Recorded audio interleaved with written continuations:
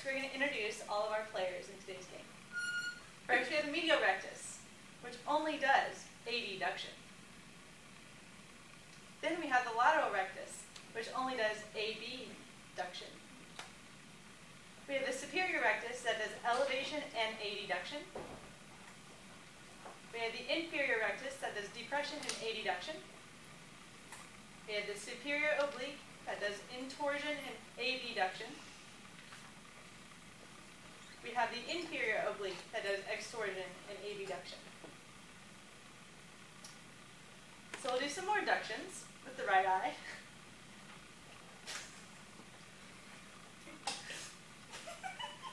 It's not Saturday Night Live.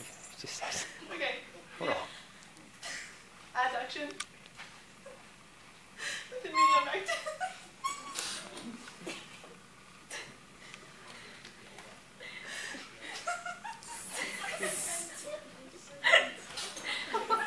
Bring it a sub. Tag in. Alright, we have some abduction with the lateral rectus of the right eye. Superduction with the superior rectus of the right eye. Infraduction with the inferior rectus of the right eye. We have intorsion with the superior oblique of the right eye. We have extorsion with the inferior oblique of the right eye. So invergence is we have two eyes doing the opposite movements. We have convergence, in which the left and right medial rectus both work. We have divergence, in which the left and right lateral recti both work. We have encyclovergence, with the left and the right superior obliques working.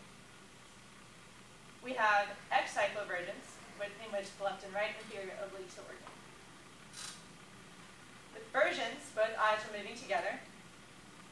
Dextroversion with the right lateral rectus and left medial rectus. Levoversion with the left lateral rectus and the right medial rectus. Superversion with left and right superior rectus. We have infraversion with left and right inferior rectus. We have up and to the right movement with the left and right superior rectus, right lateral rectus, and left lateral rectus. We have movement down and to the left with the left and right inferior rectus, and the right medial rectus, and the left lateral rectus. For strabismus, we can have an esotropic individual with the right medial rectus of the right eye working. We can have exotropia, or wall eyes, with the right lateral rectus of the right eye working. We can have hypertropia, in which the left and right superior rectus, right lateral rectus, and left medial rectus are involved, but over-involvement with the right superior rectus and right superior oblique. Then if we want to get real crazy, we have some nystagmus. We have horizontal nystagmus with the left and right lateral recti moving. You can have vertical nystagmus with the left and right superior recti moving.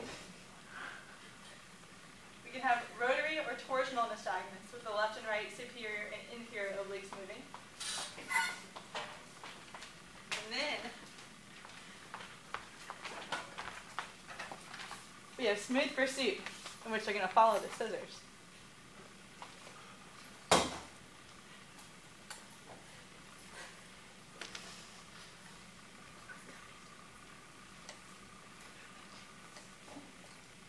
And that's our eye.